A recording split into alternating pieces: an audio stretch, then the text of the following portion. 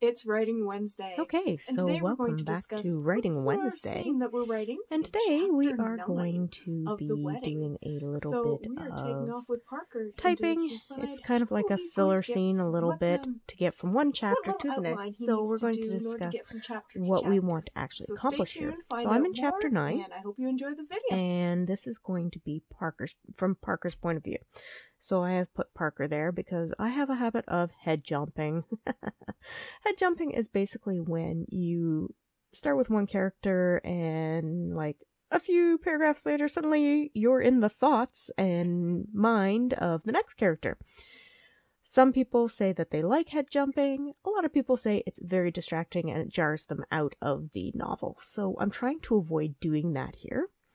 And at the beginning of the scene, basically I'm kind of laying out what I would like to accomplish here. So things that I want to accomplish is introduction of all my brides at dinner. So we're going to have dinner because we're setting it up that the scene before that Ben and Kitty are getting ready to go down to dinner at the hotel, and Kitty's going to meet all of the family for the first time. She's one of Ben's friends, and we're also going to have some of the brides, not all of them, meet everybody at, well, all the adults, shall I say. And we get some discussions going, and then I have to get it to a point where I'm going with chapter 10, which I have actually already mostly written, where the ladies are together in their own room, dealing with a sewing emergency and chitter-chattering about various stuff, and we reveal some beautiful tidbits about Cora, who was married to Nate. And if you all remember in the last book, Nate passed away. So, things to accomplish. So we're introducing our brides at dinner. We're going to tease Marshall over his absent bride. Marshall's going to be a little bit late to dinner, but he'll get there. And Jasmine will not be there.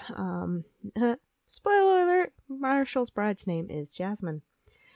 So everyone's going to be tactful in their non-mention of Brittany, so we have to kind of bring that up somehow without actually fully mentioning her name and just kind of going, oh yeah, you know, it's good to see you, Gabe, even though he's single and he was supposed to be getting married this weekend, but he is not as of yet, even though we know from the book before that they do get together and they will get married this weekend. They're just going to get married a little bit late.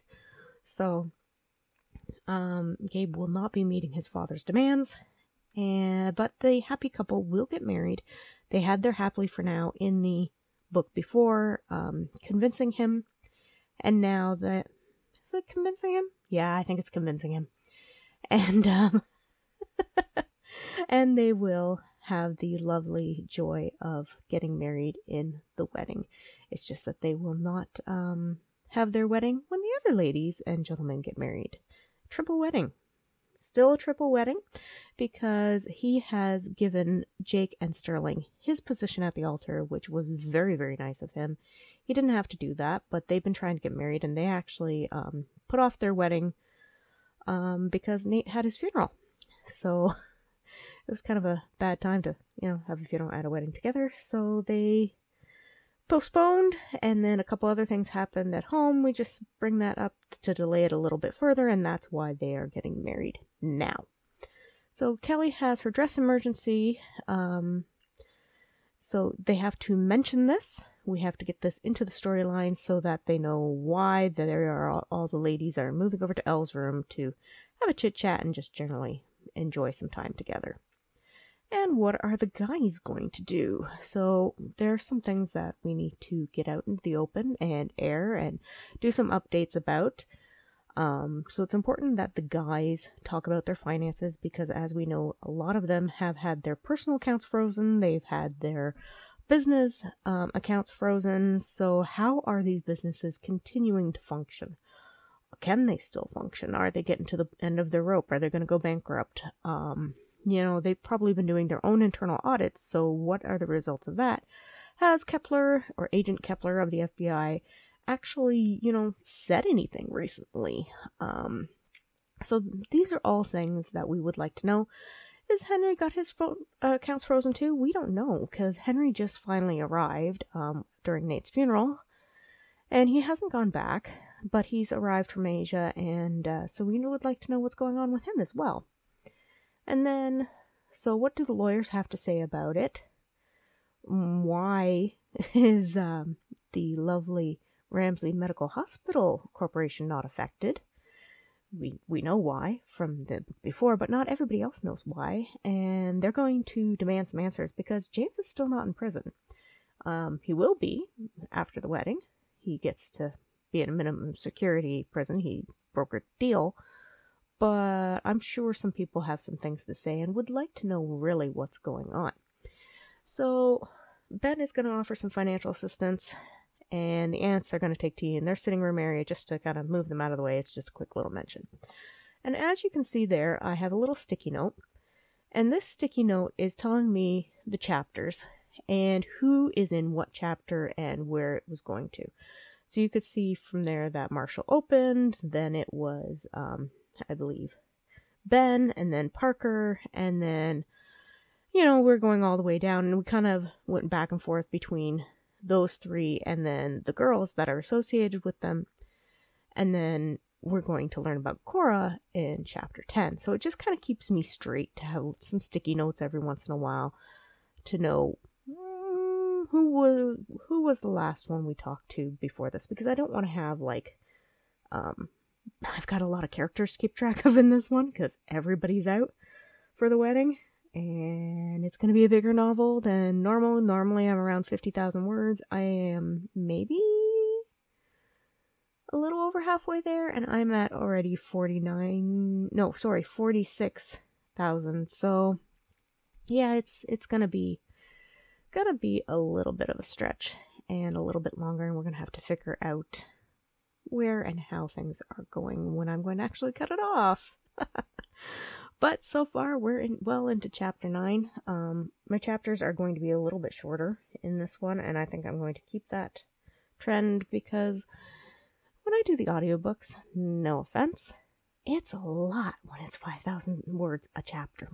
It's just a lot. So it takes longer, and it's a lot of going through it, and I find it a little bit more difficult. So we're going to try and do a little bit shorter chapters, and I find I'm still getting all the information that I need and where I'm going with them, and it's probably more concise than previously because I find that a lot of my chapters could have been a lot shorter in my other books.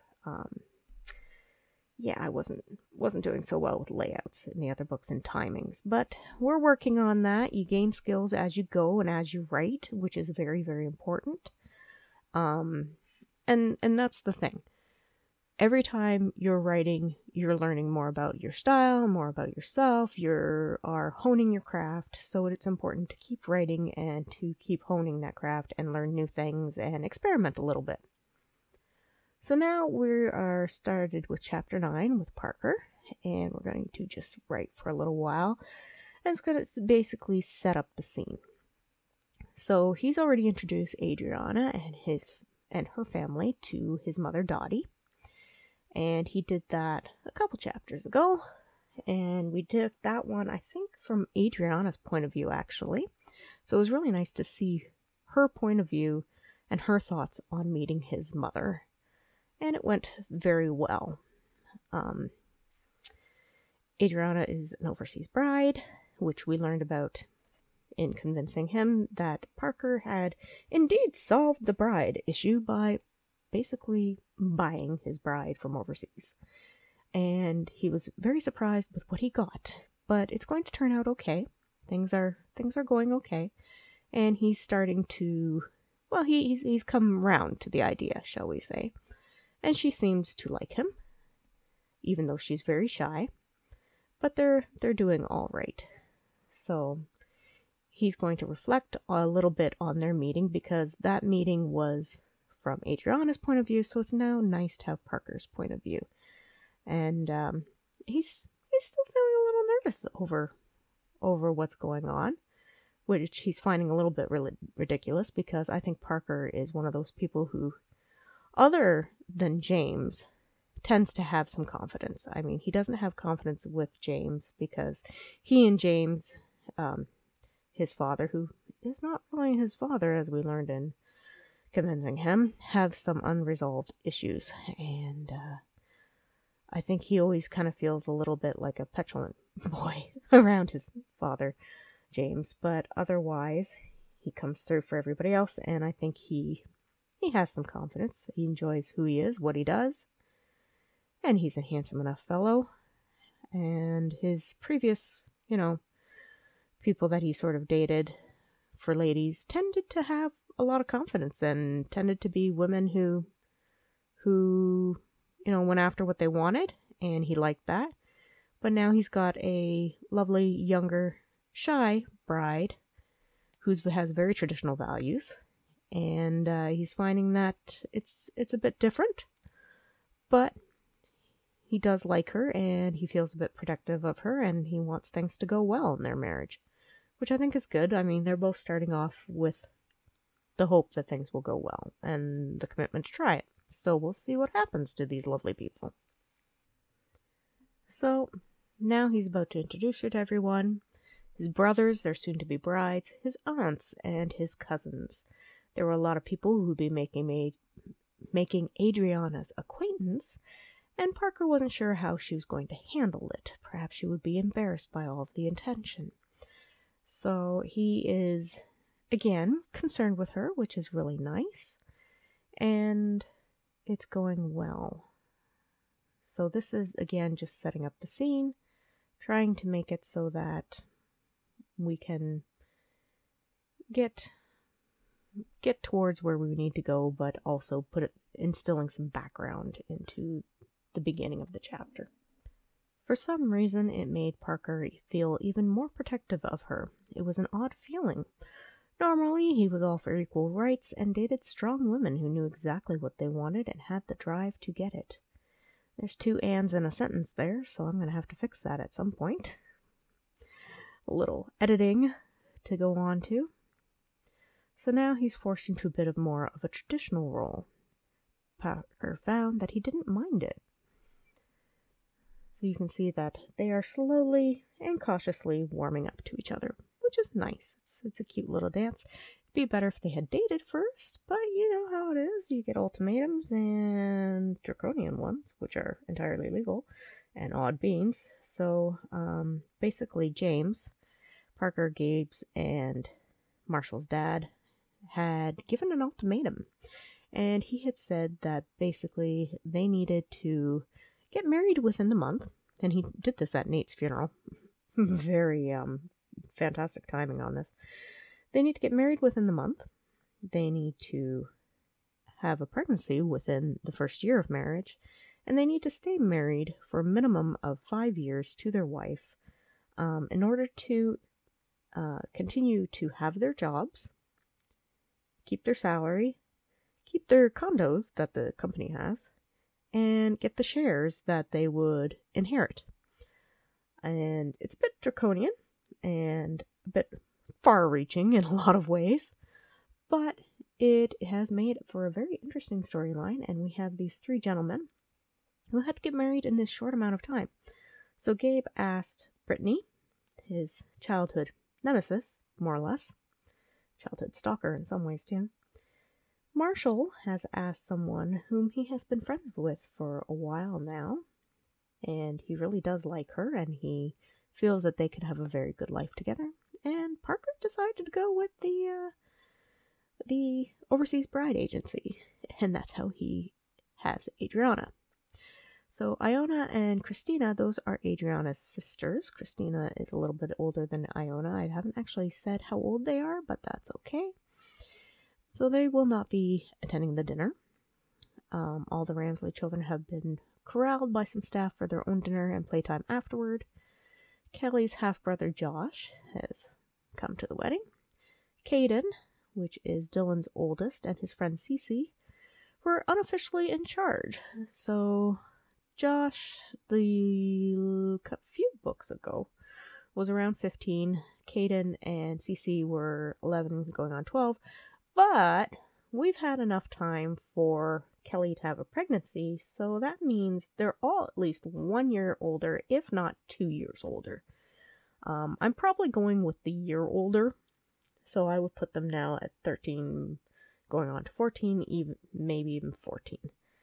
So we can say 14, we'll give him a little over a year, and that would make dear Josh 17.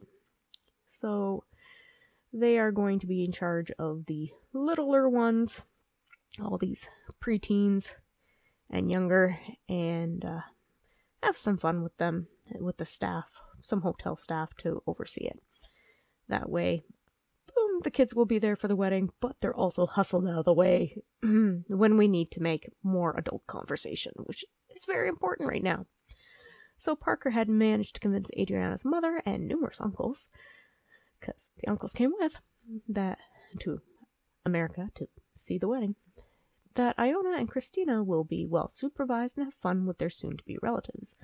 It hadn't been an easy discussion, but Parker had been rewarded with smiles from the two girls when they realized they could have fun with the kids of their own age and skip all the boring adult talk. So good for them. I'm sure they'll have a great time, and it will go okay. Of course, now he's a little bit worried that it might not, because he doesn't want to get on his mama, or soon-to-be mama-in-law's, bad side. So yes, this is kind of how I write.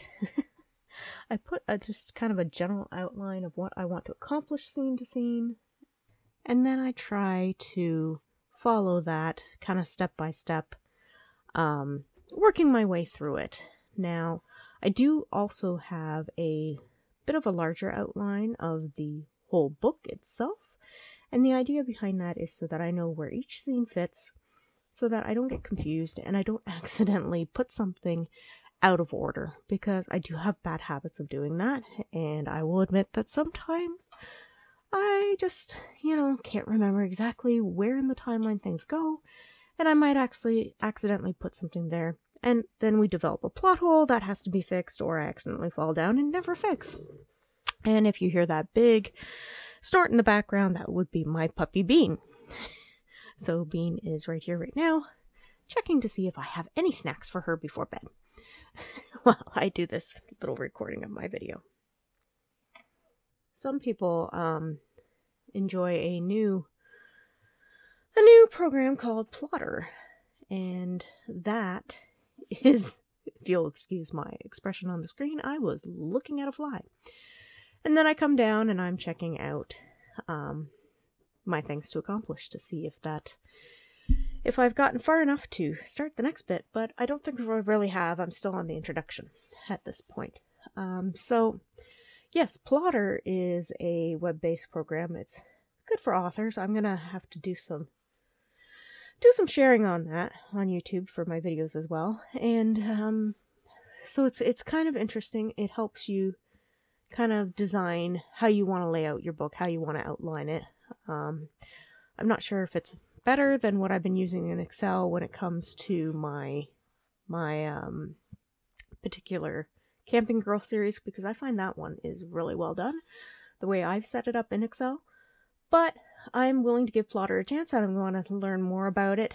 And it's early days yet for the program, but I think that they're adding more and more different elements to it. So I think the usage out of it will actually be beneficial. And I just bought an outright member subscription for life, so I find, it wasn't that expensive. It wasn't great as a new author trying to get back into it again. But I think it will be worth it in the end once I've got the full hang of using it. So we'll have to do some videos on that and learning how to use Plotter. And Plotter. And it's a web-based program, or you can use it as an app on your phone. And yeah, I think it will work well. I just need to get used to using it. I used to be a pantser. Now I am more of a plotter, and I find that it structures my writing better. And again, like I said, I don't follow through as many plot holes and have things out of sequence or miss key elements, things like that. And I have better chapter structure since I've been doing that. So here on the screen you'll see we have basically brought them into the restaurant area, and I've put an XXX in the last sentence. So you'll see Parker supposed Adriana's mother was XXX enough. And the word going through my mind is escort, but that is not the word that I want to use. Like they're escorting her, she's escorting them around. What I want to say has fled my mind, because sometimes as a writer, a word will not come to me, and then, the next day it'll be like, oh, this is what I meant. So I'm meaning, like, basically somebody who is there to keep an eye on the lovely couple to make sure that nothing untoward happens. So there's a specific word I'm looking for. All those Regency romance books, it's definitely in there. But I just can't find it at the moment. And because I can't find it, and I can't find another word that I like, please don't whine. Please don't whine. Why are you whining? I know it's getting toward bedtime, but you don't need to whine, little Miss Bean. So I can't really use a synonym on it, even though I'm using a synonym for surprise, because he was surprised earlier, so I wanted to go with something a little bit different.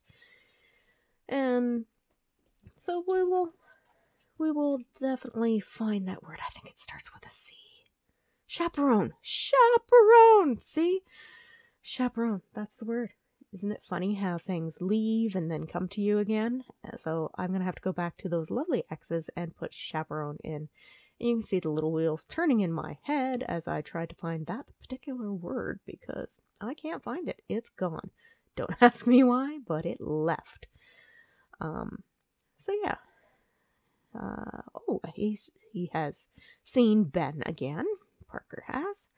And Ben, who we did describe as a little bit husky and thick. Okay, let's be real. He's overweight. Poor guy was more than just husky or thick. He had put on some pounds. And he had done that. And since Nate's wedding, Kitty has been his friend and has been looking after him and making sure that he's eating better and going to the gym each day. And he's lost some weight. So Ben's looking a little better, which is good for him, and it's healthier for him, and he has a long, hopefully, joyful life ahead of him. We'll see how that goes. I don't know whether he and Kitty are going to make a couple this book, or no. Yes, I know. Oh, you just want to go to bed. You do, don't you? Yes, I know you do. But I'm busy here, and you need to, knock it off. I love you. Answer is no. Are you coming up? You want to come up for a pet? Come on. I'm not going to bed just yet. Hurry up. You don't need to do this. You had snacks. You went pee. You are a happy puppy. Yes, you could start bed without me. Come on, go to bed. That's my beautiful Boston Terrier Bean. Yes, because that's who she is. She's a barker. My apologies. Anyhow, so where were we? Oh yes, Ben brought a girl that Parker didn't know. That would be Kitty. And he's never brought a date along before, so Parker's kind of assuming that this girl might mean something to Ben, which is a great assumption in this case, because it is true. And he's very happy for Ben, which is lovely. Then we have Jake and Sterling, which we have said that Sterling and Jake are going to take Gabe's spot at the altar, so Parker's going to reflect on that a moment. Let's see. As pity Gabe and Brittany weren't tying the knot tomorrow, Parker thought the two of them might either be made for each other or would drive each other to madness. And it's true. They might do them both. Either way, it would have been interesting to watch their lives unfold.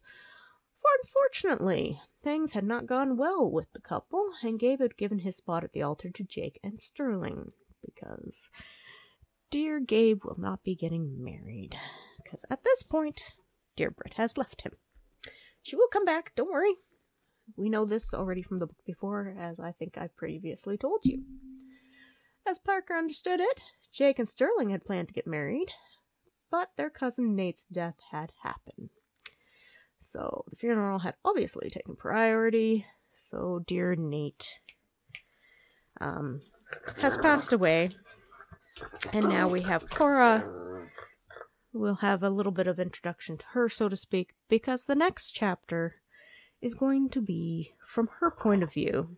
And she will talk a little bit about what Agent Kepler has been talking to her about regarding her husband's death. And we will get some insight into her and Nate's marriage. Hi. Are you a Wookiee? Are you a Wookiee? I think you are. I think you're a Wookiee. I think you are. You little grouchy thing. Mm-hmm. Come here. That's enough. We only have a few more minutes of narrating this beautiful video. And then it can talk to itself.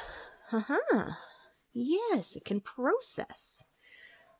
So you will just have to be quiet. Do you think you can be quiet? Do you think you can be quiet? I don't think you can. I think you're being silly.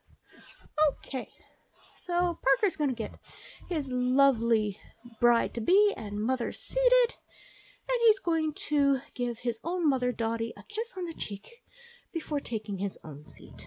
And then dear Dottie's going to tactfully complain that Marshall isn't there yet, nor is Marshall's bride. And she was really hoping to see Marshall's bride before the wedding. Now, you will see here, I am looking for a fly, and I'm going to go off and swat the fly. So we will, shall we say, wrap it up tonight, because my little puppy is making noises and would like to go to bed.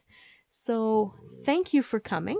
I really, truly appreciate you all joining me for Writing Wednesday number 2, where we talk a little bit about what's going on and what I'm writing about lately. So we are knee-deep in the wedding. And yes, I'm leaving the screen. Woohoo!